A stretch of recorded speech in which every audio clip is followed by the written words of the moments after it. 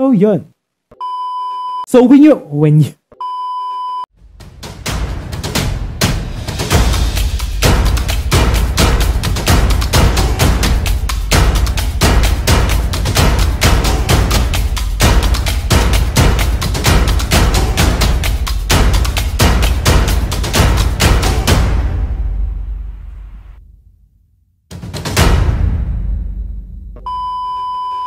Hi guys, I am Arvin Joshua Puno Barlongo, and I made this channel as an avenue for education. When it comes to agriculture, I am here to encourage the youth to venture on agricultural careers. And another is to educate students, most especially yung mga high school students natin, for them to prepare sa kanilang mga college entrance exams for the next year siguro.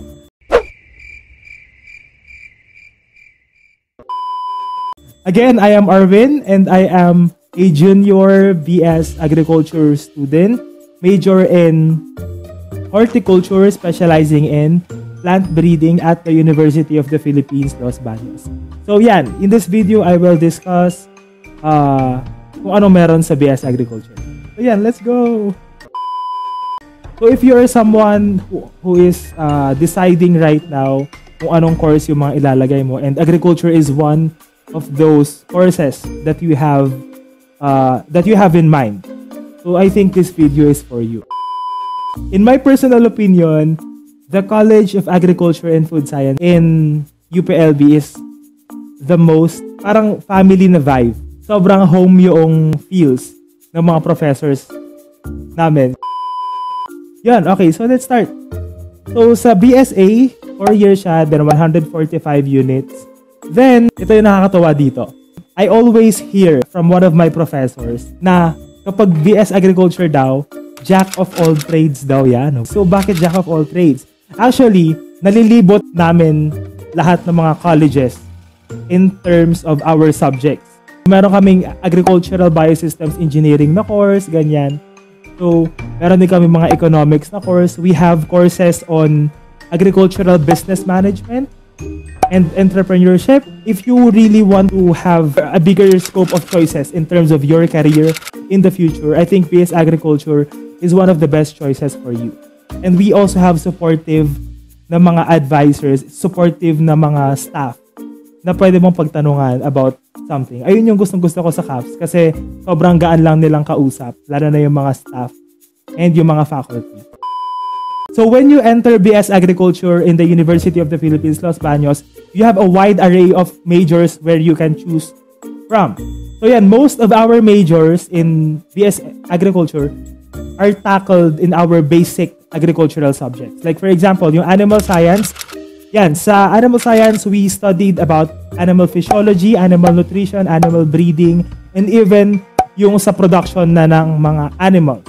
We also tackled specifically what happens in the swine industry, in the poultry industry, beef industry, and even in the dairy industry.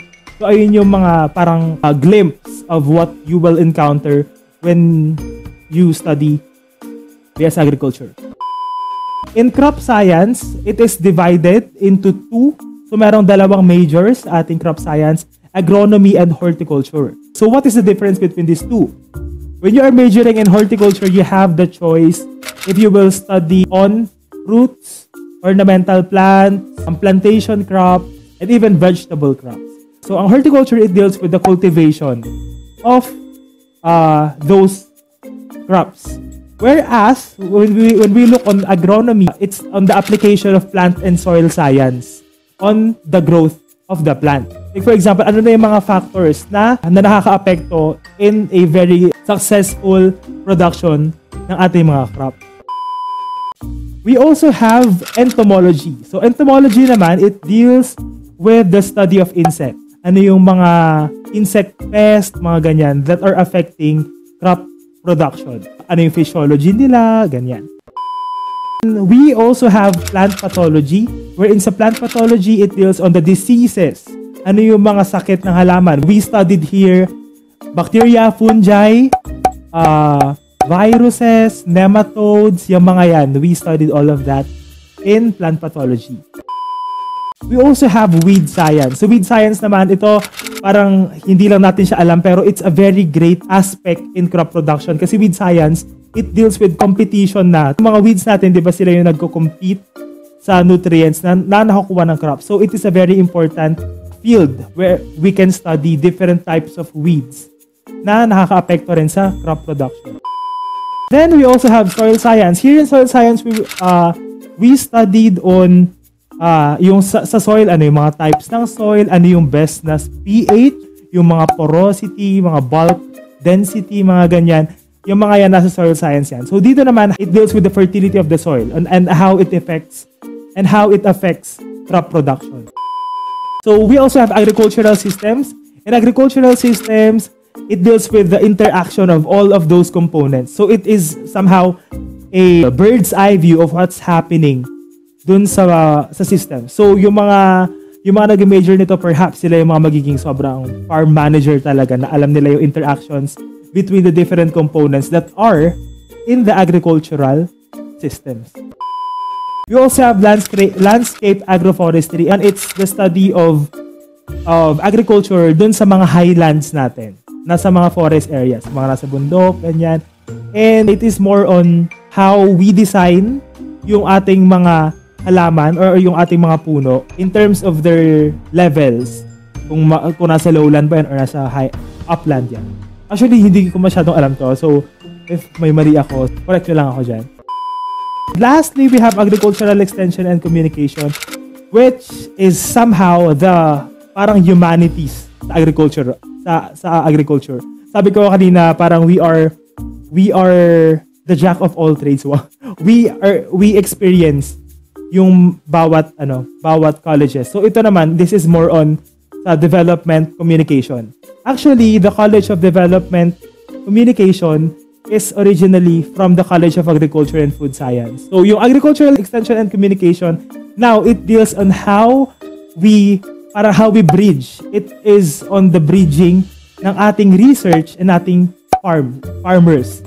So ganun siya.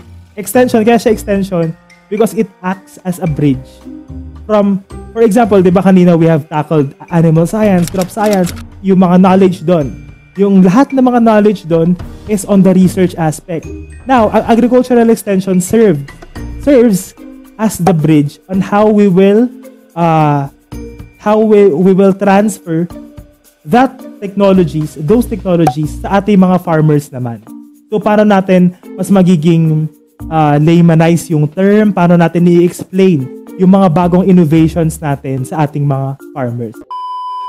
I hope that I have given you enough glimpse on how or on what will you expect when you apply in the BS Agriculture degree program here at the University of the Philippines, Los Baños. If you have any questions about the UPCAT or you want to know more about yung UPCAT and yung applications, ganyan, check this vlog by one of my batchmates in UPLB, and Arvin din yung name niya.